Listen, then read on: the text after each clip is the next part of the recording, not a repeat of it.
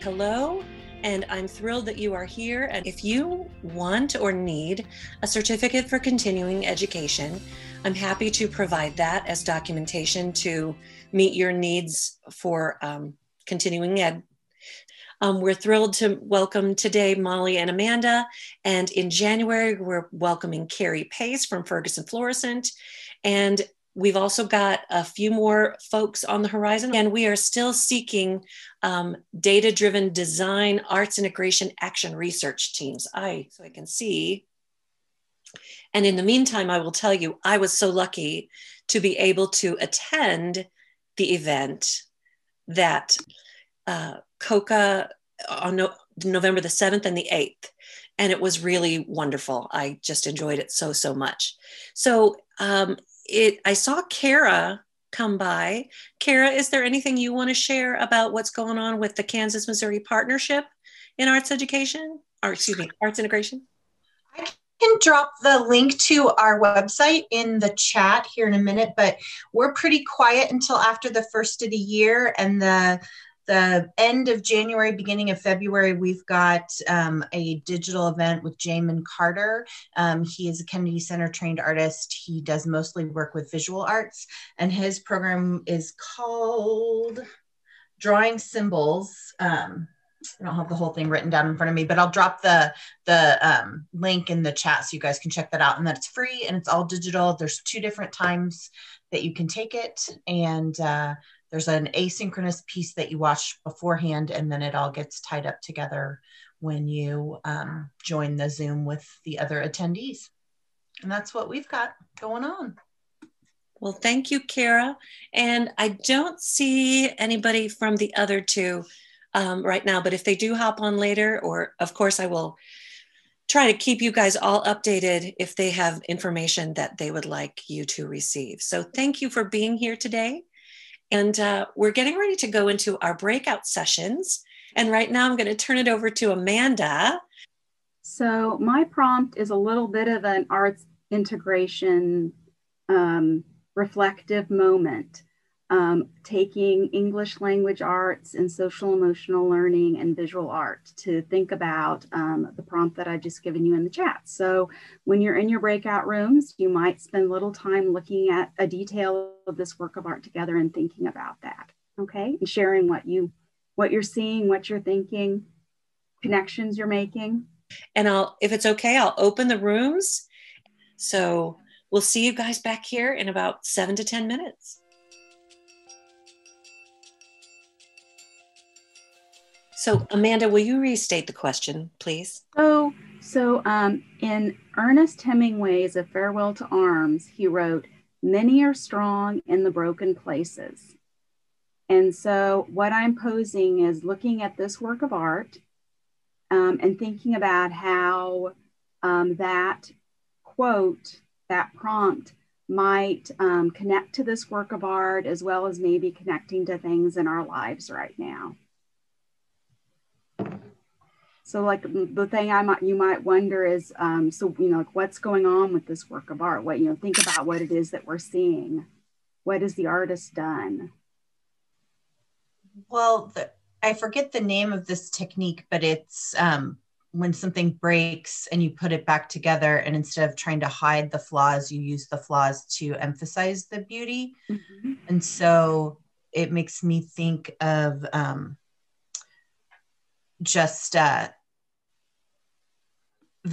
when we go through something hard and something really challenging, or that makes you feel broken, that you the way that you put yourself back together is beautiful and shouldn't be hidden, but should be emphasized. It's called kintsugi, and it's a Japanese tradition. Kintsugi, I believe. It's weird. I actually looked that word up like a month ago. I looked it up because I was talking with someone about the type of art in reference to comparing it to people. So when this came up, I was like, whoa, I feel like I'm having deja vu. My comments would be that in my own life right now, I'm constantly living in what is a definition of arts integration. And so for this to be a prompt, and especially from the quote that you gave, I immediately went to, is this an example of using something from an art world to enhance a lesson, or what will I need to do? What are the two learning objectives, something from ELA and something from art, that are both important to teach, and I want a deeper understanding on to be able to accomplish the mission of both of those if I want it to enter into arts integration. So my head was starting to look at, in art, I may do this either in either a ceramics class, or I may do it in a general like art 1 or 2 or 3 or 4 class, that I would want to work with things that are broken, and I would want to look on structurally, how are we going to be able to adhere them or get them to assemble, or what will we do with edges? What will we do with color? I think there's many things, but it's hard without my knowing. It's hard for me to tie it to arts integration without knowing what were the art standards that I was trying to use and advance at the same time I was trying to advance the ELA ones as well. Well, and there's social emotional learning here too. So, and that's kind of like transcends disciplines.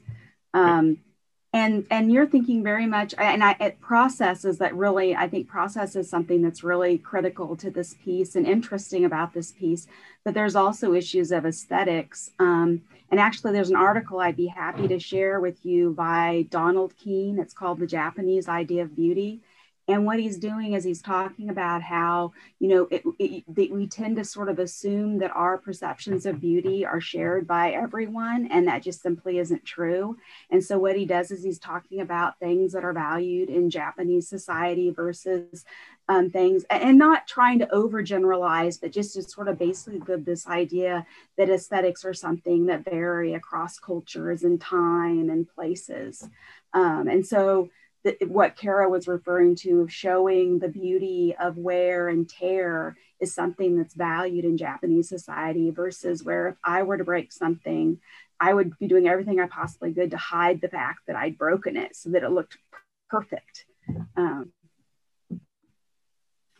I'll have to get that citation and I can share that. If at the very least I could get it to Phyllis and she could share it with everyone. Are there associations in Japanese culture to the colors that are used in this object? You know, I don't actually know the question to that. I mean, the answer to that question. And then you're catching me on something there, because Kara brought up kintsugi, and then I said kintsugi is a Japanese tradition.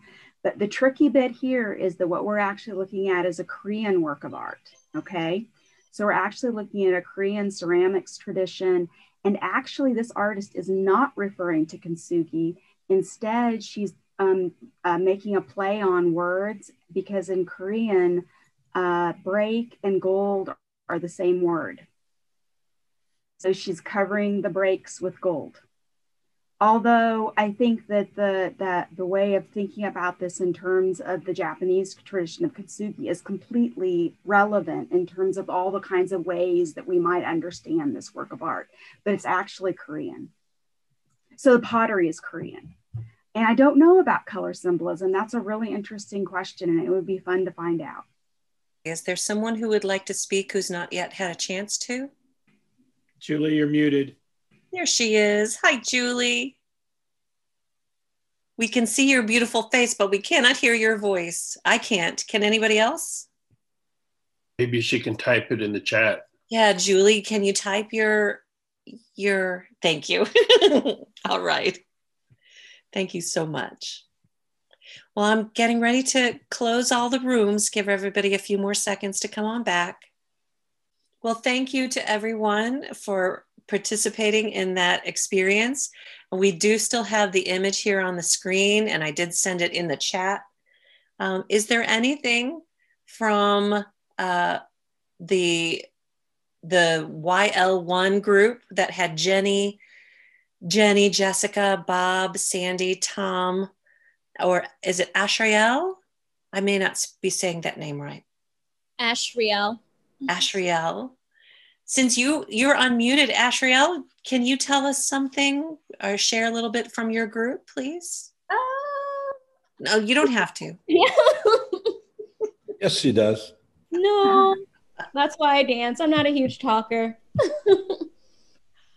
Well, you could show us through dance if you wanted. We're easy. Is there anyone who would like to share from that breakout room experience? Well, we were made up of a bunch of talkers, so yeah. I mean, I'm surprised that nobody chimed in. But I don't want to steal that thunder. Go ahead, Tom. Let it go. We had several ideas. Ginny related what the concept behind the broken sculpture to some of the work she did. The only thing I remember with great clarity, of course, is what I said. And I said that it reminded me of the fact that, that things are stronger where they were once broken. And that's a direct quote from Bob, is how learning takes place under constructivist approach, and that cognitive dissonance are taking things apart and creating a sense of discomfort briefly, just the right amount of discomfort, and then putting them back together helps to create stronger learning bonds. I want to add that Jenny did a great job also of talking about how arts integration allows for voice and choice and how important that is. And I think it's Ashriel who was saying, she prefers not to speak much, but she does things through dance. And so that is a powerful example of exactly what we're talking about. And then for me, I saw the broken pieces as what's referred to as wabi-sabi, and how when there are cracks, that's when the light comes through. And who was it? Then Jenny was talking about how she has taught with her students, and that she said that she is a collector of shards. Shards. Yeah. She's a collector of shards, and that one of her, go ahead, Jenny, you tell. I'm the keeper of the shards, and so I asked them what they were keepers of, because people send me their broken things, and I use them to recreate and put back. And they'll write their notes. They write notes to me. This was my grandmother's. I've had this for 30 years. They write me these notes, and they send me these things that are broken, and I put them together into pieces of art. And so I'm the keeper of the shards. And when those shards include lots of stories and lots of history. And so I asked the kids, the fifth graders, what they were keepers of. And we were working on a stained glass window. And one of the girls said she was the keeper of light, because she was doing the pieces on the moon phases. And she was choosing light that let the light shine through. And then we just started talking about what we were keepers of. And so now it's become a thing. Whenever I have fifth graders, I talk to them about what they're keepers of. And during this COVID times, they talked about they were the keepers of love, or they were the keepers of family stories, or it's interesting.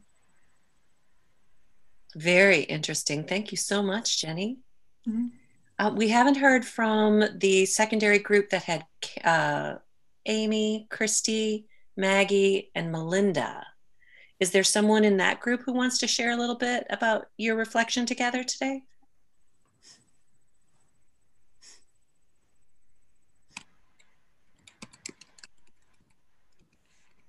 Please, anyone? You don't have to. Well, I'll hop in. I'm Melinda with Kansas City Repertory Theater, and Maggie, Christy, and Amy all work in visual arts. We were little kind of bad kids. We weren't entirely clear on our assignment, but we had a great talk about we didn't get to the art piece, which is gorgeous, but we did talk about kind of the urgency of social and emotional learning via what we do. And Christy was revelatory in for me, and I think for each of us, talking about social justice standards, which I did not know existed. Just some coping strategies that we can integrate into our arts work. Since I don't work in a school, sometimes I miss some of these, but it was really inspiring. what she was talking about. She seems to be a leader in her school and district in St. Louis. And we just talked about the importance that clearly social and emotional learning that the arts can help with so much is going to be top priority for longer than we originally envisioned, and not just the end of this school year, but way beyond. Thank you, Melinda. Thank you. I would be interested in knowing more about the social justice standards. Yeah, me too. Well, ask Christy. Okay, Christy, if you have any resources, would you please put them in the chat, and we will talk about that at some point. But I do want to thank you so much. Any other last bits of sharing about our small group interaction time before we move on to our presentation today? Well, thank you everyone for participating in the small group activities. Every time I hear about the conversations, I get inspired in ways that I had no anticipation for when I posed a question or when we all fired up our computers today. So thank you for that always. Thank you. So now it is time for our presentation from Amanda Martin Heyman.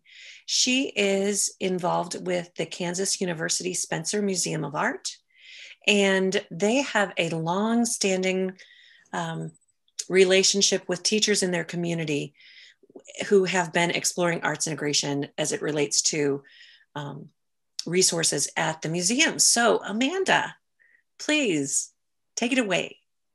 Okay, so I'm going to go back to sharing my screen again.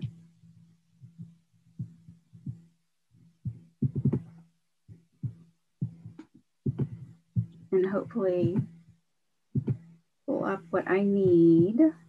Oh, I keep closing it. Okay, let's try that again.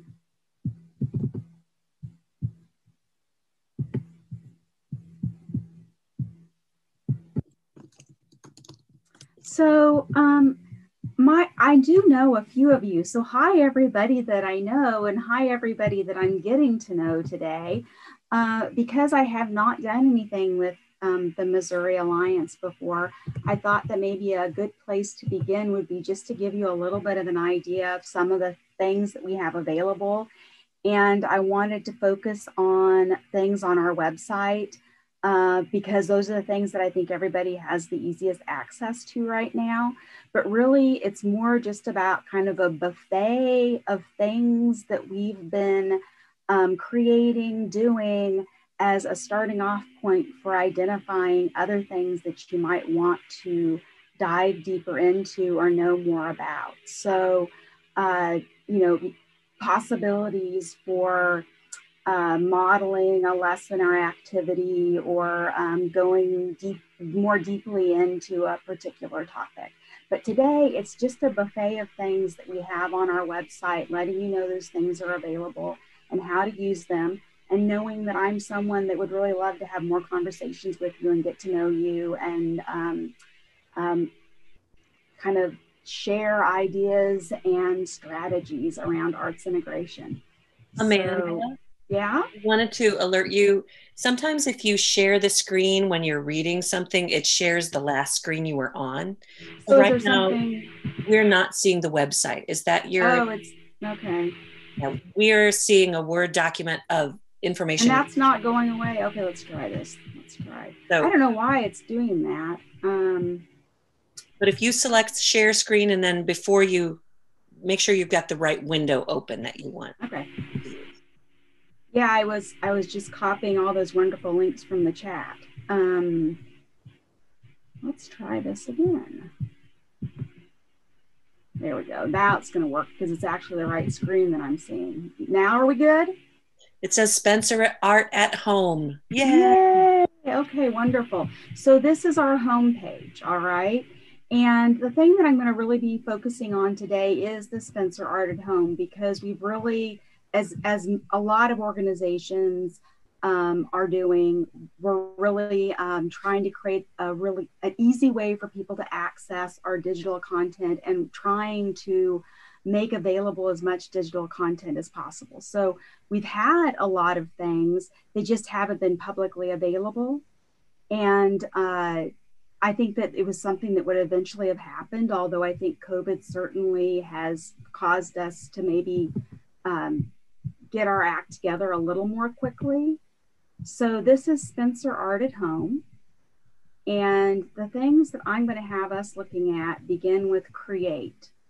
And I wanted to share create with you because there are 3 just little art activities. I'll open one up, and they're just very simple. It's a PDF that you can even print that use works of art to just do something very quick and very easy, okay? The other thing I want you to notice is that when I open something on our website, it opens a new tab. So whenever you go into something, you're not going to lose where you were on the website. And I think that's a feature that's important to be aware of because you don't have to worry about having to say start over with your search. And then the next area I'm going to show you that we'll spend a little more time with is the Learn section. And I'm going to begin with our K-12 lessons database. And actually, the little activity that we did during reflection came from a lesson that's in this database, okay? So we were really fortunate to receive funding from the Freeman Foundation to work with teachers in the Salina area for 2 years. And the focus of that collaboration was working with Asian art and culture. And we did this from, social emotional learning was a important point of departure in this work, okay? On top of that, one of the things that all of the teachers did was create object-based lesson plans. And these teachers were coming from many different disciplines. So you get some wonderful arts integration opportunities happening through these lesson plans. The teachers worked with us to determine what the design for the lesson plan template would look like and what kinds of things would be important for doing searches. So you can see we have keywords, and if you go to that, there are already pre-loaded keywords that you can choose from. This is a database that's going to continue to grow as we collaborate with more teachers. It's very much teacher-driven. You can go to subject and search English language arts, library, science, social studies, SECD, visual arts, and reset.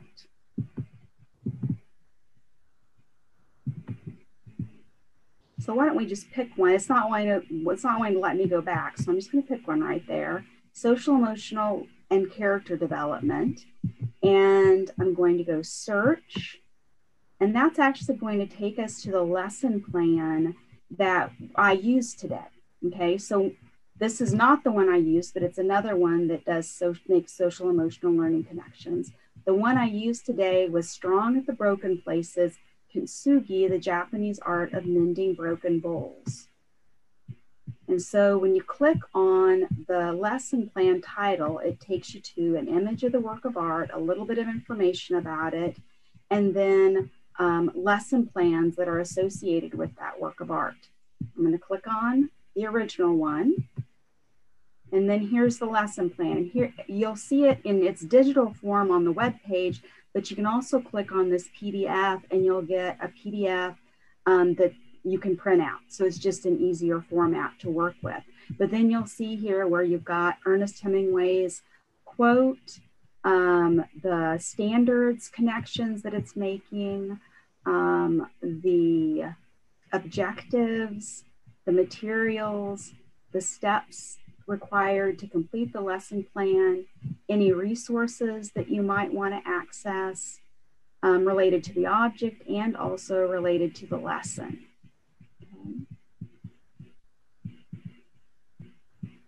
So kintsugi is a Japanese tradition of breaking things using gold to actually highlight the break versus hiding it. And this relates to Japanese value systems and ideas of beauty that values perseverance and perishability. So something that has wear and tear, it is a sign of it being used and a sign of it being loved and having important status within someone's life. So rather than considering it ruined, it has another layer that has been added to it through that break. Okay. So then you can also search by grade level or, like I said, standard code. Okay. So I'm going to click on this one.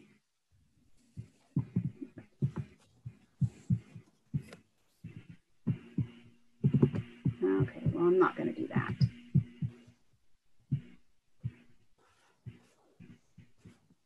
Let's do this. Netsuke, things we want and need. So another feature is that we got a 3D printer and we had a number of objects in the collection 3D imaged. So many of the works that are a part of this have the opportunity to look at them from a 3D standpoint. So I can click on that. And now I can actually maneuver that on the screen and see the object from all sides. And I imagine when you're doing this on your own screen, there we go, it would maybe work better. Or you can see it better, but there you go. Okay, so just another thing that can be done with this particular lessons database. So then when we go back to learn on the Spencer Art at Home, we also have a curricular resource database. And this database has been loaded with assignments that KU faculty and graduate teaching assistants have used. Although I think that many of them are very versatile in terms of using in K through 12 classrooms. The big difference being that we don't have the standards connections highlighted. But I could like go over here and there, this has a wider range, I think, of keywords and those sorts of things. I'm going to put in civil rights and see what comes up.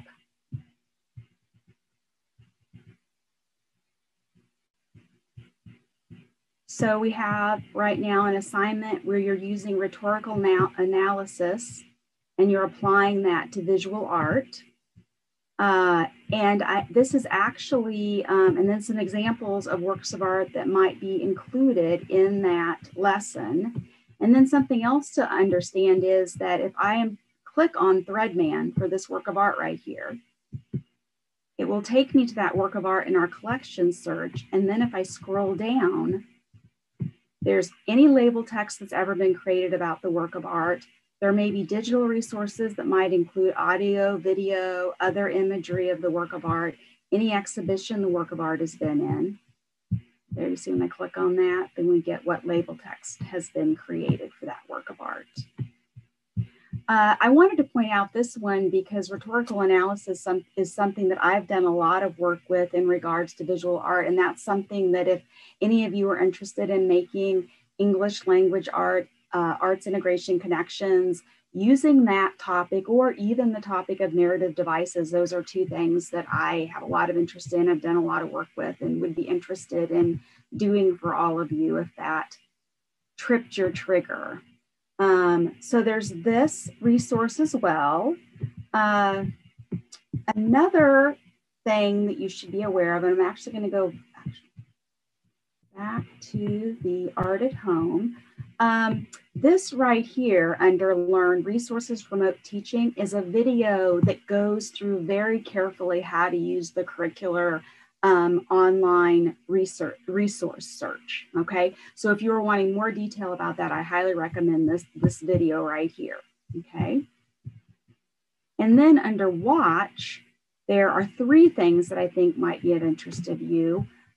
One is that we have a series of videos that were made as a part of the Freeman Foundation project in Salina that demonstrates calligraphy, that looks at the tradition of the Daruma and Daruma dolls in Asian culture, tea culture in Asia, landscape painting, and then also looking at historical and contemporary Korean blue and white. So I highly recommend perusing those videos to see if any of those might be useful for your classes, or even segments might be useful for your classes. We also, and this is something that's come from COVID, have made our artist talks that were videotaped available online. So if you're familiar with James Turrell and his light sculpture, we have a conversation with James Turrell. We have, if any of you are familiar with Faith Ringgold, she's an African-American artist who works with narrative quilts. We have an interview with her and many other artists. So I really highly recommend looking through this sort of index of artist talks that might be interesting to include in your curriculum.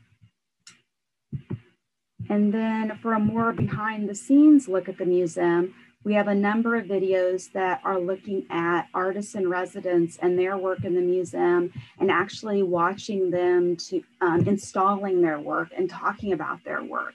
So it's very much this sort of perspective that you don't often see in museums. You see the finished installation, you see the finished works of art, but through these videos, you get a kind of a more in-depth look at their process and practice and the kinds of sort of philosophical foundations or things in this world that have informed the work that they do.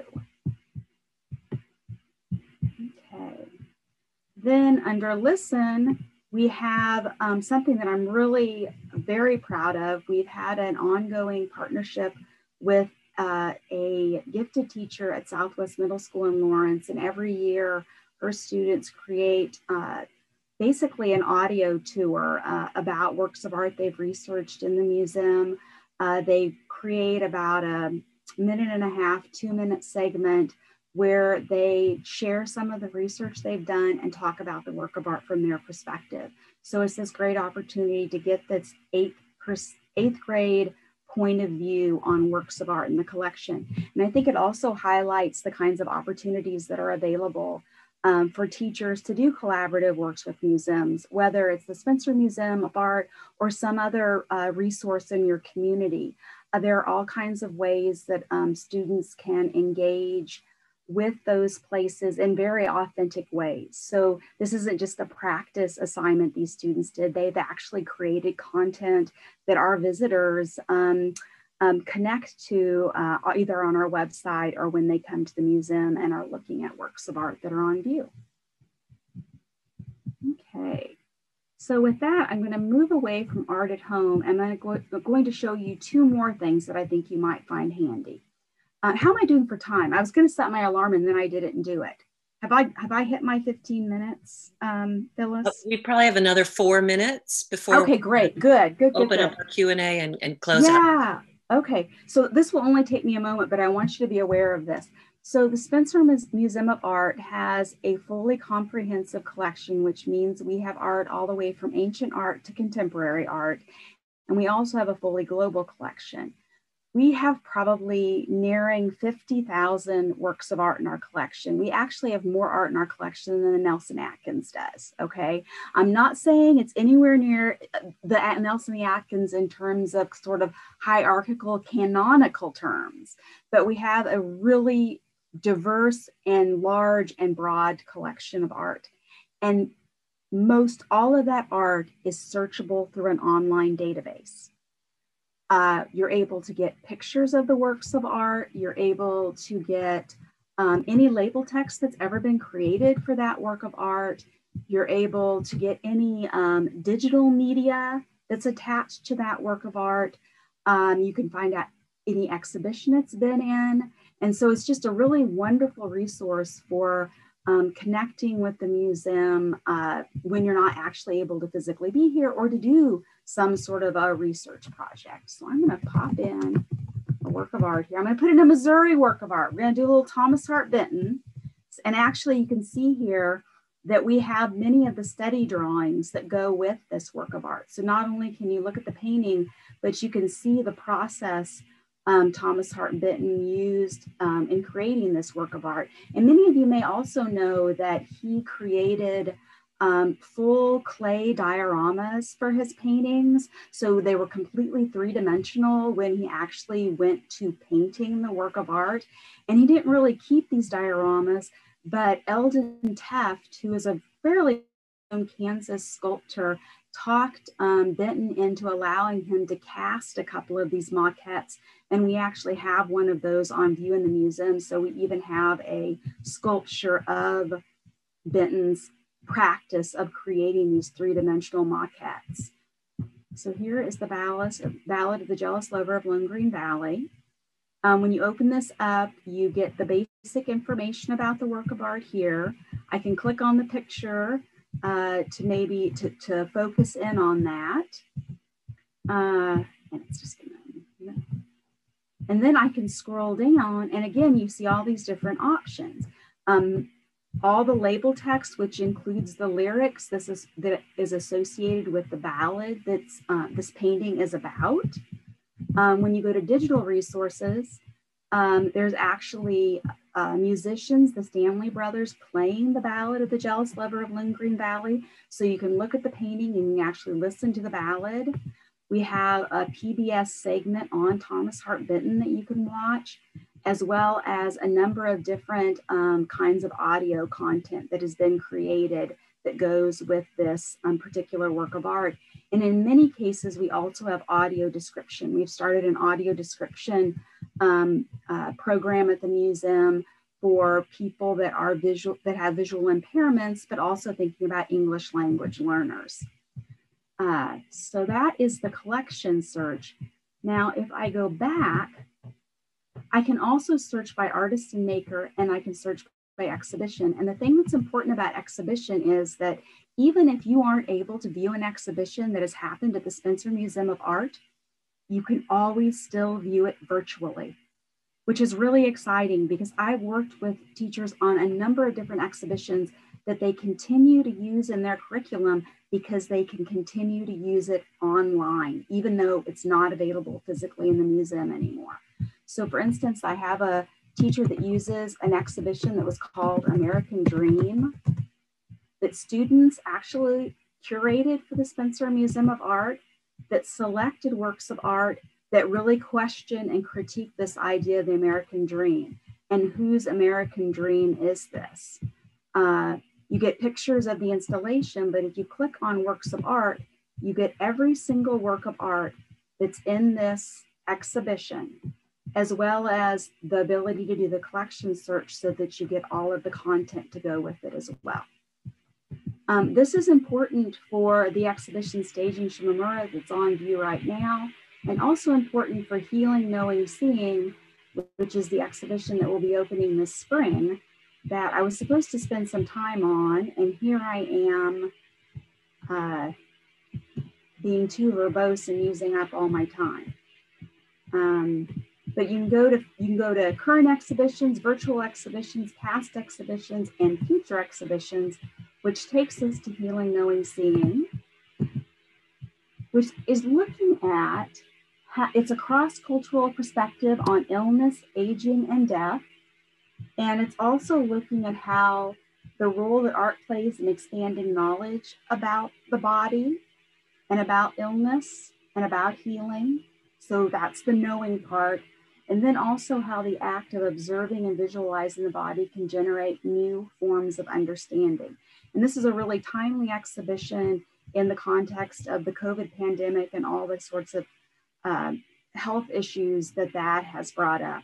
This image right here is a work that was done by an artist who suffers from cystic fibrosis, and the work of art is his way of expressing that experience, having had 2 double lung transplants in his lifetime. And right here, that's what we're seeing are his medical team around him doing a transplant. They have halos relating to his religious beliefs and the spirituality associated with his experiences. And then here are the winding bronchial tubes of his lungs. So this is just a little taste of that exhibition that will be opening in February and will be available in the museum as well as fully online. So that is as much as I was going to share today. That is my buffet of digital resources. I'm going to stop sharing and then open this up for questions. And the very last thing being that this was my way of saying, I would love to chat with you. I would love to talk with you. Arts integration is something that I do a lot of work with, especially related to museum collections. And so look me up. And I've put my email in the chat. Thank you. Thank you so much, Amanda, for sharing all of that. I know that several people will have to zoom out in the next 2 minutes or so, because we're coming to the end of our time. But if there are any questions at all, please place them in the chat. And even if we email me, email Amanda, even if we can't get to them today, I'm so thrilled to know that there are such wonderful resources available, particularly for people who may have challenges traveling to your location. There's still so much that they can utilize wherever they are, provided they have internet access. So thank you so much for bringing that to light. Are there any specific questions that I'm checking the chat right now? Lots of people are saying thank you. That's nice. Thank you. Thank you so much for joining me. Yes, hopefully it will inspire some of our friends. I tell you, I was struck by, I've been attending some Department of Elementary and Secondary Education science works, and they have been using museum resources, visual arts, to practice observational skills as a tool to help them do observational skills when they are working in a science-rich content. And many of the science professionals are just saying, my kids are doing so much better now because they are utilizing writing strategies and interactions with visual art, which is in turn helping them become more keen observationalists in their science work. So it's sort of the gorilla guy in the gorilla suit going across the basketball court, teaching you to look differently and to look carefully and to understand how our looking is so kind of, you think you're seeing everything, but you're not. And visual art has proven to be a really exciting way to hone those skills of observation. There's a respiratory therapist, faculty member from KU Med that's been working with the Nelson Atkins on a project related to that. It's fascinating and makes me even more aware of how important arts integration is. Well, I want to say thank you again to Amanda for today and for sharing with us. I want to say thank you to everyone who joined us today. Please give Molly our best. We're sorry that she wasn't able to be with us. And I'll just give you a little sneak preview of what's coming up in future main events. Carrie Pace was on the call. I don't know if she still is, but she teaches in Ferguson-Florissant at a STEAM school. She's going to be our presenter in January. And then we have Stephanie Hasty and Elizabeth Barker, who will be with us in February and again in April. And Jenny, who is on the call today, yay, the keeper of the shards, will be with us. I love that story. March. I do too. Well, I want to say thank you to everyone. Please, again, if you need that continuing ed certificate, please put it in the chat. If you have any other questions, please put those in the chat or connect directly with Amanda to get your questions answered. And you've got my email address, most of you do, but just in case, I'll throw it up there on the screen and put it in the chat as well, director@moaae.org. Thank you, and help us continue to find the best ways to serve you. And have a great rest of your Monday.